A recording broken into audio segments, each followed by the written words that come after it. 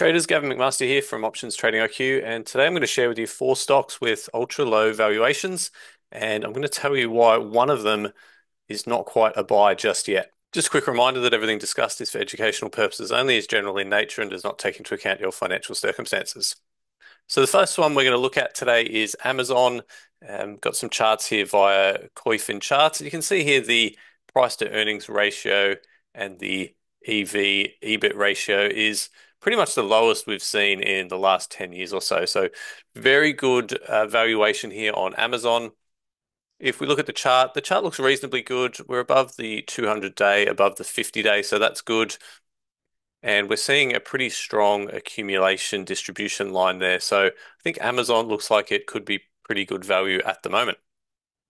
The next one is Lulu. This stock has really struggled in the last year, but we can see that the valuation here is starting to get pretty attractive with a PE ratio of 18.9, the lowest we've seen in a long time.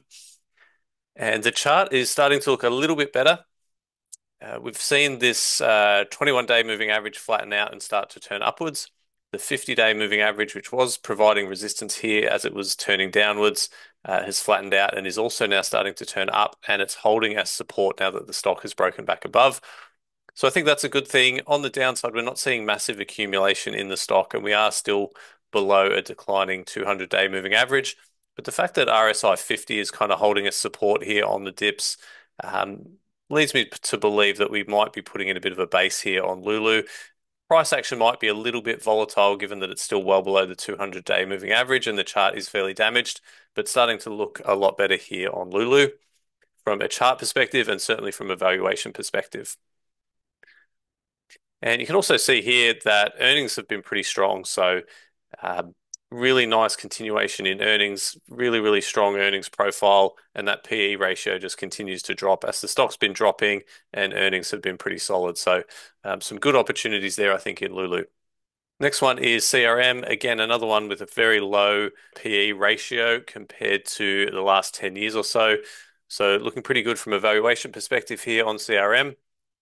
And if we look at the chart, we've got a really nice trend here in the last month or two. We've got broken back above the 21 and the 50 and also the 200.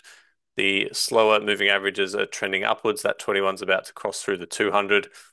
And after we broke through the 200-day moving average here, we pulled back to retest and that held as support. So valuation looks really good and price action looks really good on CRM. The last one is Ulta Beauty. Again, another one with a pretty attractive PE ratio compared to recent history with a PE ratio of just 15.5. However, if we look at the chart is still pretty broken.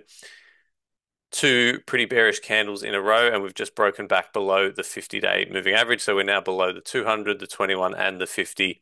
So I think there might be some more downside in store for Ulta. And I think even though it's looking a lot better from a valuation perspective, I think the price action saying that this one might head lower, and it's probably better to wait a little while and see if this one can start to form a bit of a better base at some point over the next few months. Hope you enjoyed those ones. Let me know what you think in the comments. Have a great day, and I'll talk to you soon.